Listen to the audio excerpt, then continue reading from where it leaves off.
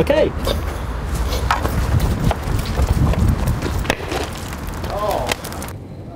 So as the carbon disulfide evaporates from the paper, and you can see that the phosphorus is oxidised in the air, and it's taken some of the paper with it to generate a nice P for phosphorus.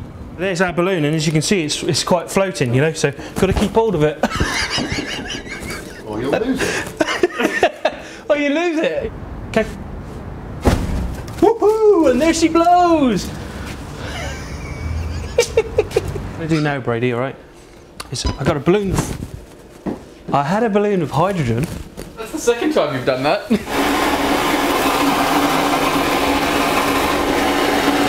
Let's arm the circuit.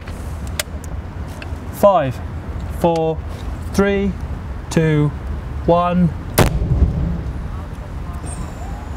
That was more like... Lovely. And now we're having an activity where we're going to build an Ethiopian periodic table.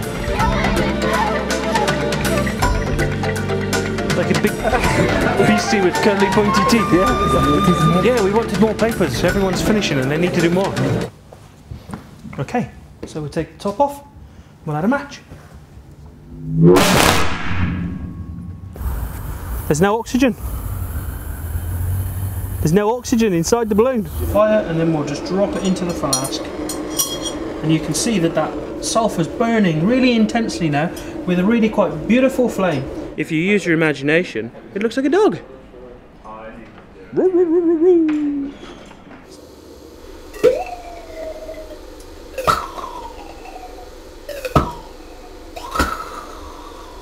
So we're going to repeat the reaction.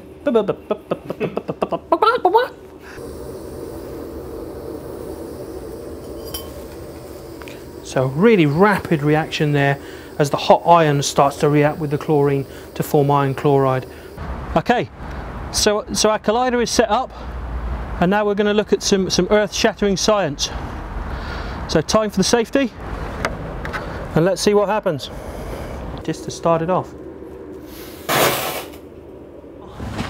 It's nice sunny weather in Stockholm. I don't know what to think about this. I'm getting the feeling that our car may be covered in snow. It may take a while to find our car. Hi, do you speak English? Yes. We've reached the top. Where are we? Look up yonder. To the left. Oh wow! A wonderful exothermic reaction. Very, very fast, very, very rapid, forming aluminium tribromide. And it's a very, very old research sample, and you can see that the label is handwritten.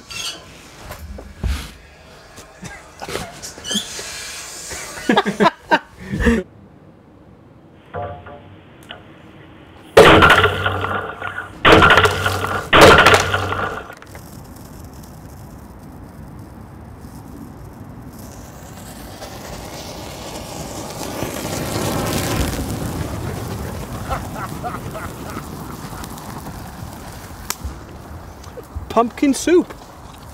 Oh, I think our pumpkin's been sick. Molten iron. How cool. Look at that. It's really started with the discovery over a period of about 60 years from that one from that original black mineral rock. And opening the switch.